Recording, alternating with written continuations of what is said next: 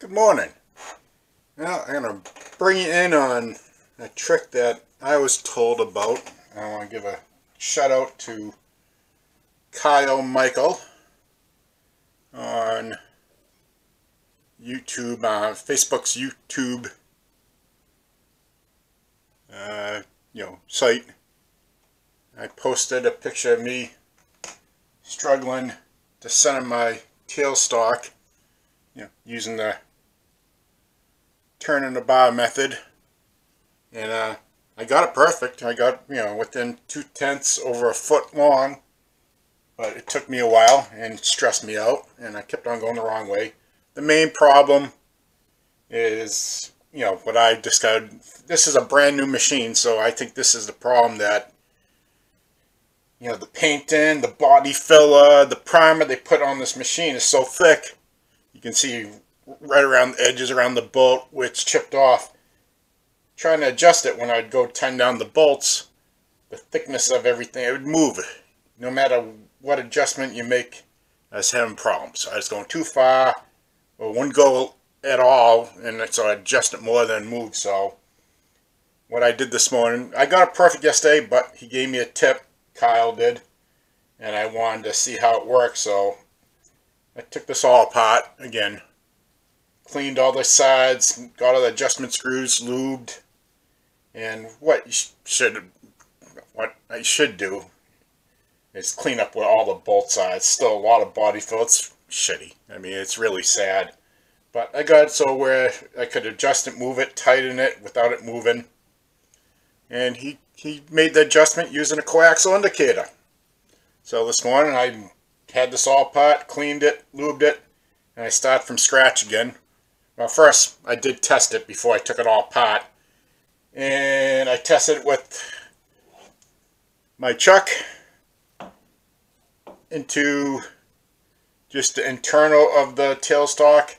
Then I put a live center, a dead center, and then I took off the chuck and put a ER32 collet holder in with the drawbar. And I got this chuck centered pretty good, so I believe the number with the chuck was right on.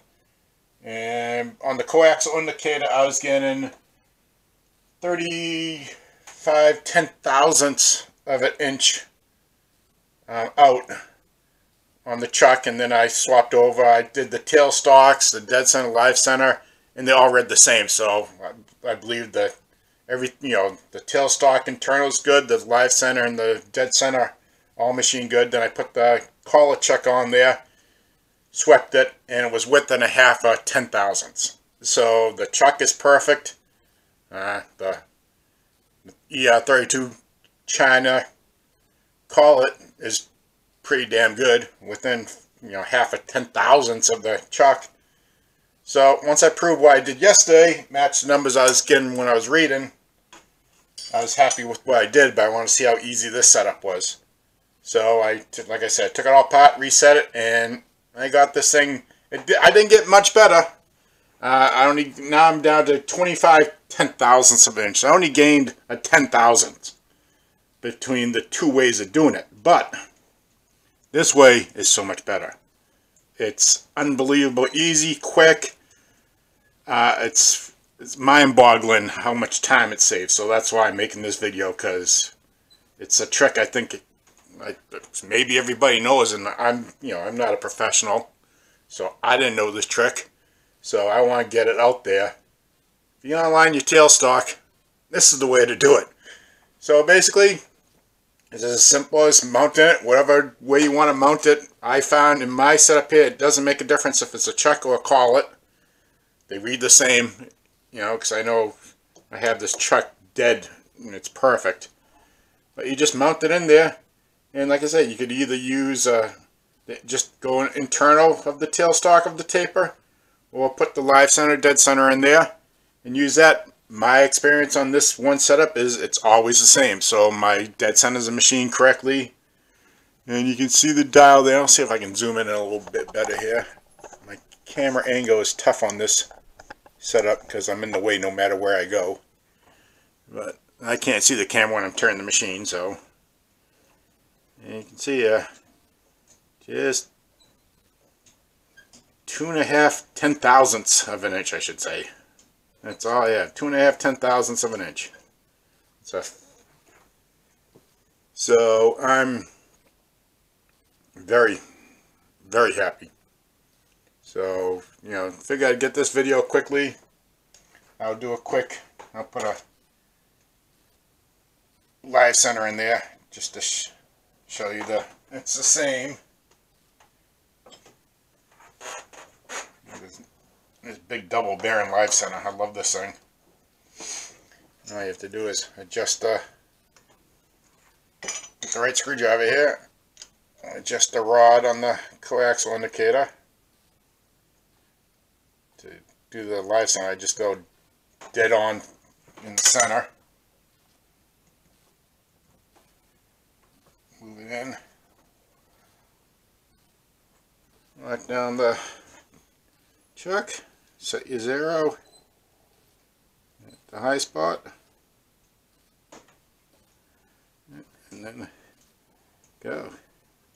And exactly the same, 2.5. So for me, it doesn't make a difference. My dead center is the same exact way. So whatever is easiest for your setup, as long as you know, it's good to check your tools too. So it's probably best to run like I did. I ran every option I had to make sure it all read the same. So like I said, a big shout out to Kyle Michael on YouTube's Facebook page. It's an amazing trick. I'm glad I found it out. I wish I found it out before. That's why I think I should have asked, hey, what's the best way to do this, before I struggled. But I like turning. It gives you a lot of practice. I need practice on everything I do. So I didn't mind taking the time. I sacrificed one piece of brass that I picked up for cheap money, if any. I don't know if I even paid anything for it, but it's just scrap. So everything I do, I don't mind doing it. It's practice. But this is a great trip. I hope someone else used it. Have a good day.